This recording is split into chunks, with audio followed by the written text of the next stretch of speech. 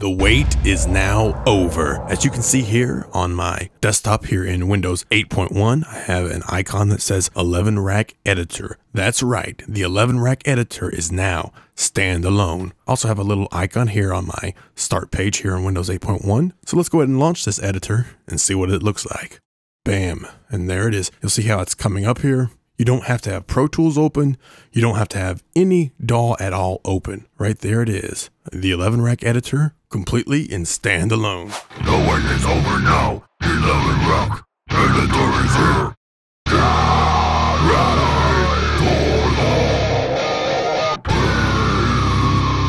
for Okay, so that was dumb, but the 11 Rack Standalone Editor is awesome. So if you've been a Pro Tools user, you'll already know that in Pro Tools 10, in Pro Tools 9, and in Pro Tools 8 LE, that an 11 Rack Editor was included in the install. In Pro Tools 11, that changed. It was removed from integration within Pro Tools 11, but now we have the 11 Rack Editor completely in standalone. So that means I don't need Pro Tools 11 open. I don't need any Pro Tools open if I don't want. Or I can use it in Pro Tools 11. I can use it maybe with, say, Ignite. I can use it with, say, Reason, or maybe if you have Reaper, Logic, whatever DAW you have, you can use the standalone 11 Rack Editor with it. And you'll notice that it's extremely similar to the previous integrated 11 Rack Editor. Okay, so here we are now in Pro Tools 11. Let me just pop open my standalone 11 Rack Editor. I already have it open here, as you can see down here. Just pop that up. Right there, here we are in Pro Tools 11, and this editor acts just the way it did before, so I can click on the name of the rig. I'll just go to user and I can change rigs. So here's the 11 rack unit on the screen. And as soon as I choose a new rig, there we go. We can see it's already changed on the 11 rack unit. That's reflected on our editor, and it's reflected up here in our little cluster, or the mini 11 rack editor that's been in Pro Tools 11 since the beginning. And by the way, if you don't have this little mini window or cluster, you can open that over here. Just press this little down arrow, and right here you'll see 11 rack. If I uncheck that, you'll see now it's gone. Then I'll just come back, click, and check that. And there we go. And by the way, you can actually move this around if you want. And I've covered that before in a different video. So we'll change another rig here. Let's just grab something here. All right. Now I can turn on or off effects just as before. And you'll see this on the rack as well. So turn off our FX2, turn on the FX2. I can, of course, click on the effect and make changes just as I could before in the other editor. I can also make changes on the rack still, and that will be reflected in our standalone editor. So let me make a couple changes from the rack of this flanger here. So I'll just hold the FX2 button there. And here's our flanger. So I'll just change the, say, pre-delay a little bit. And as you can see, the response is pretty much instantaneous. So all of that works just as it did before in the previous editor. So of course with this little cluster we were able to load rigs, but we weren't able to save rigs. But of course now with the standalone editor we can save rigs. So I can save to computer, save all rigs to computer, just as before. Of course save to 11 rack obviously. So let's try doing a load all rigs from computer. We'll just see how quick this works with the standalone editor. And I'll just grab something from my self-made pack here. Let's just say this orange is pack 2, load all rigs from computer. Awesome.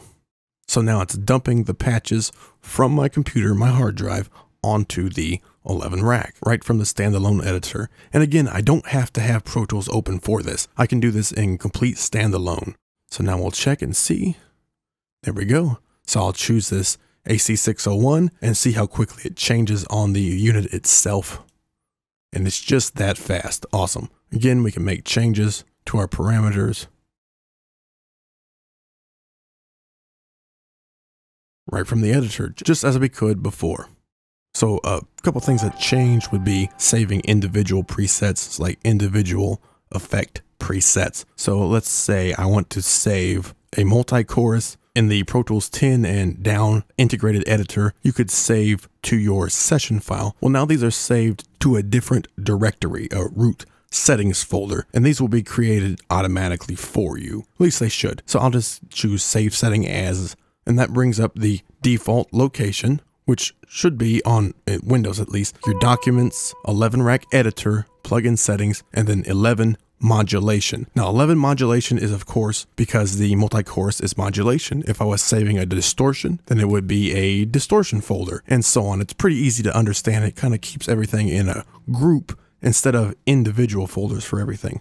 So I can call this, say, demo chorus 1 and save that. And then I can access that right from my little drop down. And again, you can save as many of these as you want. And in a previous 11 rack rig pack release that I did, the Fury rig pack, if you have that, you know, I included some chorus presets, some flanger presets. We can import those real easily. So I'll do that now. I'll just click this little down arrow next to effect presets. I'll choose import settings, and you'll see first it opens the 11 modulation folder because again, flanger, that's modulation, but these are located elsewhere. So I'll navigate to that directory.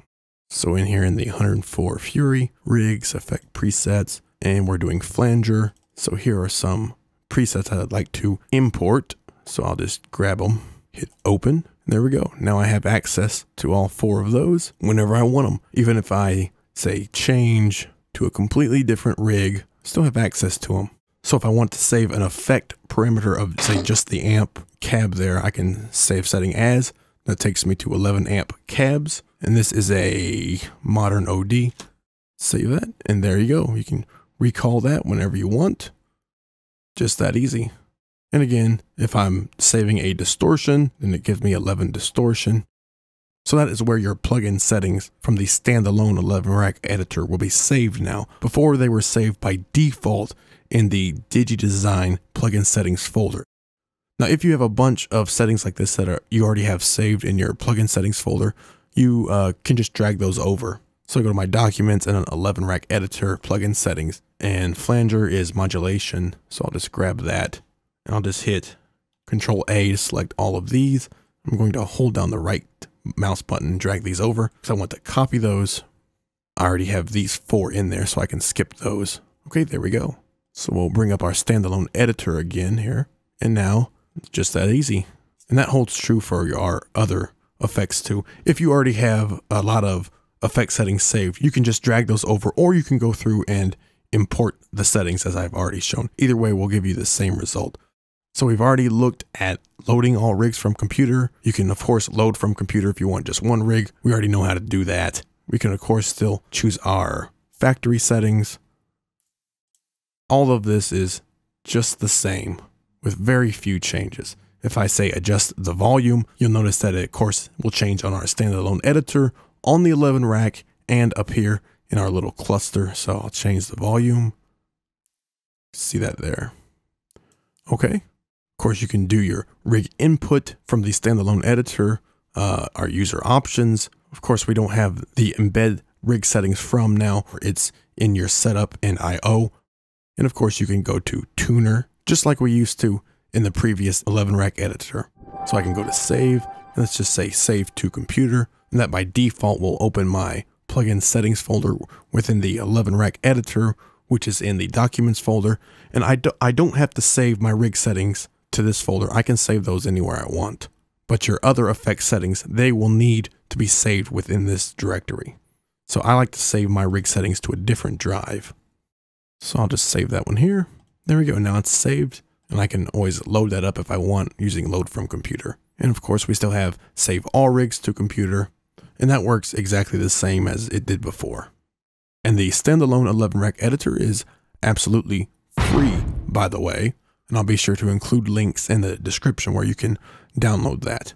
And we can look here in the file bar. You can click about and you can see your version number of the 11 Rack Editor. And you can go to say window and minimize if you don't want the full editor open. Of course, mute our mains, mute our phones. Again, all this is the same as our previous editor. So actually, let me open up Pro Tools 10. We'll see these side by side real quick, and then we'll end the video. So here we are. We have Pro Tools 10 open now. And now you can see the integrated editor right next to the Standalone Editor. And something that's kind of really cool is you can make changes in the Standalone Editor or in the integrated editor or from the 11 rack or from the mini window cluster up there on the top. And you'll see the changes reflected on each of these windows and on the rack itself. So that's pretty cool. So let's adjust the volume here. Awesome. Let's adjust the presence.